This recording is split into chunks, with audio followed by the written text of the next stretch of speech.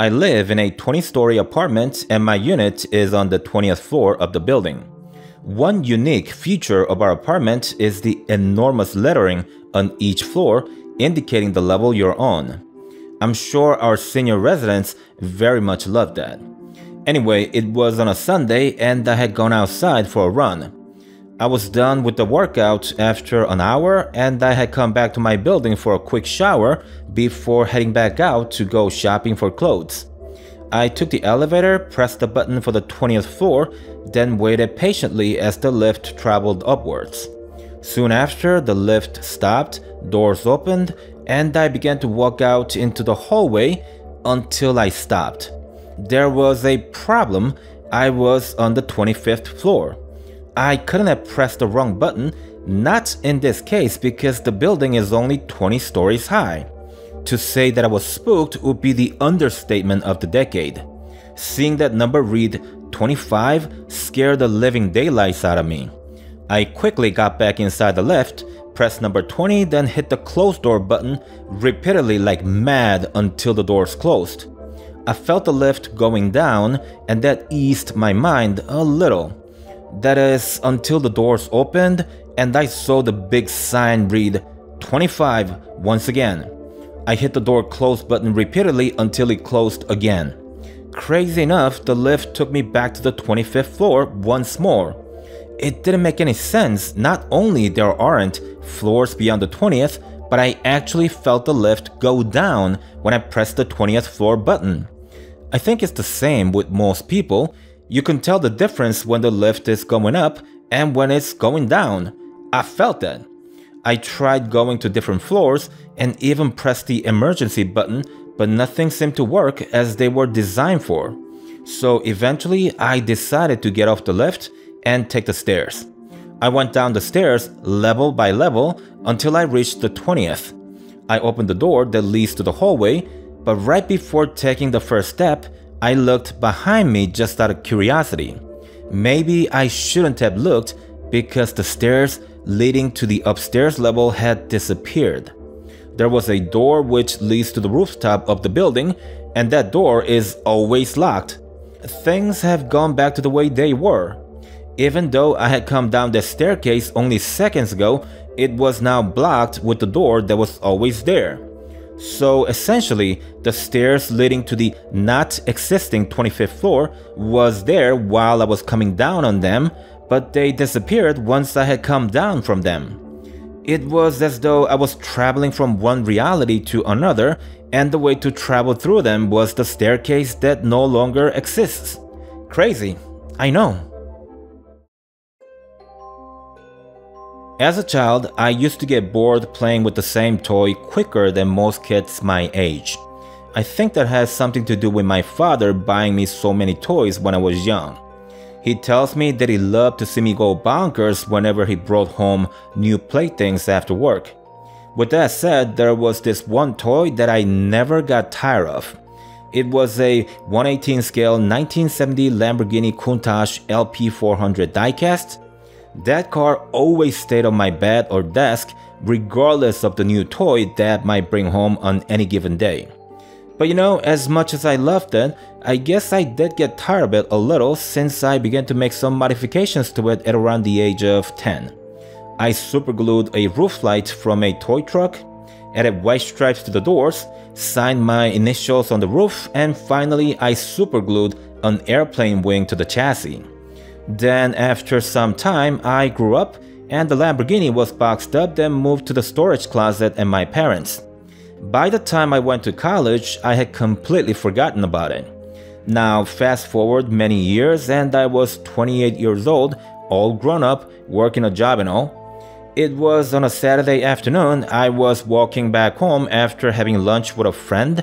At about a couple of blocks away from home, I saw a kid playing with a toy car that looked mighty familiar.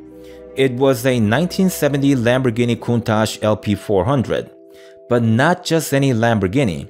It had the same modifications that I had made to my toy car. It had the wings, stripes, the roof lights, and oh my god, it had my initials. I stopped and told the kid, "Hey, nice car you got there. Did your dad buy it for you?" And the kid answered, No, this was his when he was a kid. It was his favorite, so he gave it to me. I said to him that it was great and left the premises feeling mighty weird. I went home, called mom, and asked her if she had sold any of my toys. She told me that she would have if not for dad. He told her that he would pass them down to my kids and that she should never sell them. I told her okay and hung up, but I knew she couldn't be telling the truth. I mean, think about it. The car had my initials. How much surer does it get? So I went to my parents the next day to check the boxes in the closet myself. I could not believe my eyes. My Lamborghini was in the box intact and in its exact gloriously modified state. Wanna know something else? I bumped into the owner of the house where the kid was playing with the toy car. He told me that he has no kid and that he never had a kid over at his place. He hates children. I've been wondering since that day if somehow I had seen my son, my own son of the future on that day. How else do I explain the Lamborghini on that afternoon, the kid, and my own Lamborghini that's still in the box? I believe there was a glitch of some sort in my reality because otherwise I'd have to be insane, and I'm not. I know I'm not. I'm a 57-year-old retiree, and I live in a quiet suburb with my wife and our dog Buddy. Our kids have long ago moved out and they are building their own dreams now. So every day around here is peaceful and quiet, sometimes a little too much.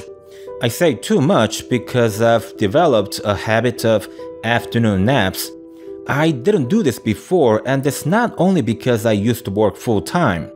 Even on weekends, I rarely took naps because we're always busy doing things as a family. Or at the very least, the kids were extremely loud. Naps were impossible to be had. But on the day in question, my wife was in the kitchen doing something right before I fell asleep. So then it's funny that my dream on that afternoon was the continuation of the real life being played out inside of my head. In my dream, I saw Brenda, my wife, baking something called French silk pie. It's funny because I've never heard of such pie.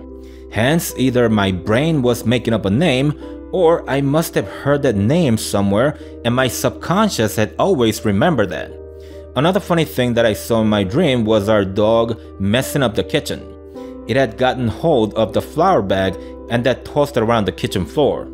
He's a good dog for the most part, but just goes crazy when he sees powdery things such as snow, dirt, and flour, of course. I don't know why, but it's just what he does. I woke up an hour later and went to the kitchen after a quick shower. There I found something strange and funny. The kitchen was a bit messy.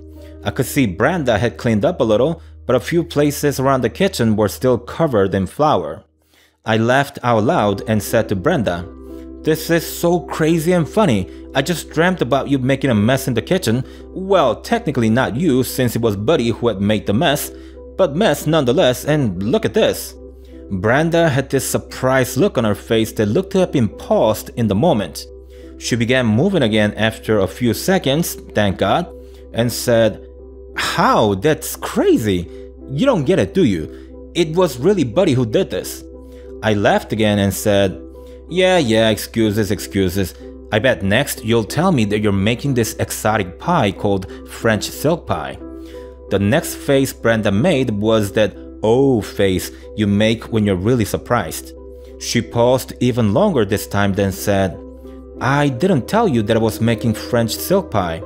I know I didn't because it was supposed to be a surprise. Tell me, what did Buddy do when he came into the kitchen in your dream? I want you to tell me everything." Things were getting really weird for me too at this moment. I couldn't see my face for obvious reasons, but I'm sure I was making an even weirder face than Brenda as I said, "Well, I saw Buddy slide into the kitchen. He almost slipped because he was running all the way from the family room. As soon as he came into the kitchen, he saw the flour bag on top of the counter.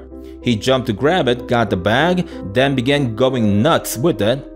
That's what I saw in my dream. Oh no, don't. Do not tell me that's what really happened. As it turned out, that was exactly what had happened. So somehow, I had fallen asleep and saw everything that was happening in the kitchen in my dream. I don't know if I should call this an out-of-body experience or a glitch in the Matrix event. I don't believe it was an out-of-body experience, seeing as how I didn't see myself sleeping. It felt more like I was invisible since my wife wasn't aware of me watching her. Whatever the case may be, everything that I saw in my dream was actually happening in real life, and I have no way of making sense of that.